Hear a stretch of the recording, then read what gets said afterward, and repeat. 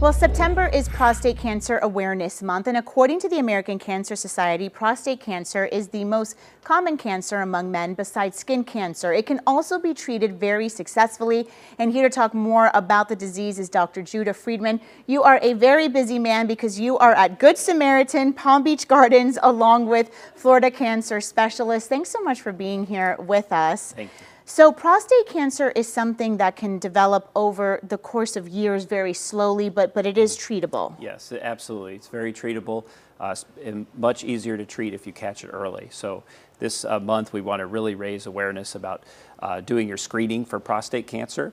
And generally we recommend that people get screened starting around the age 40 to 50.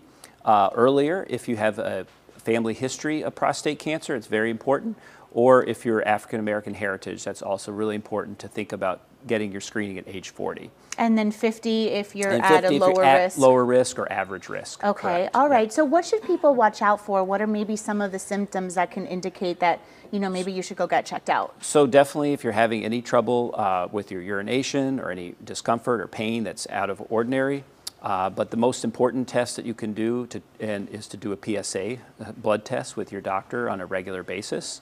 If your PSA is extremely low, they may ask that you do a PSA check every couple of years, but if it's elevated, they'll do a repeat PSA and send you to a urologist for additional testing. Okay, and how is prostate cancer treated?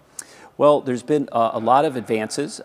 Most men, if you are actually very low risk based on the biopsy results, you can actually do something called active surveillance, where you watch your PSA and do occasional biopsies. If you're a higher risk category and you desire to have treatment, then you'll discuss with your doctor about doing either surgery, what's called a radical prostatectomy, or radiation treatment. Is there anything that men can do to prevent prostate cancer? Well, there are. It's a lifetime of conscious efforts to improve our health.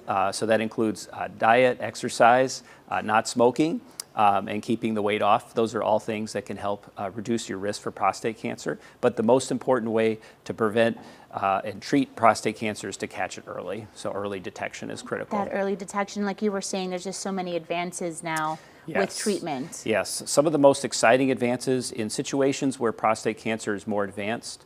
We do use anti-testosterone therapies, but one of the most exciting new advances is a liquid radiation called Pluvicto, which is a molecule that we infuse in your body, and it targets radiation directly to the prostate cancer cells. And is that through like an IV or? It's through an IV treatment every 6 weeks, and we have that available at Good Samaritan with Florida Cancer Specialists. Okay, Dr. Friedman, anything we missed that you want to add? Anything that we should say? Just encourage your family and friends to get screening for prostate cancer. It's very important. Wonderful, thank you. And there are some events where you can learn more about prostate cancer. We have them there on the screen for you, and also all of this information that Dr. Friedman just spoke about is on our website.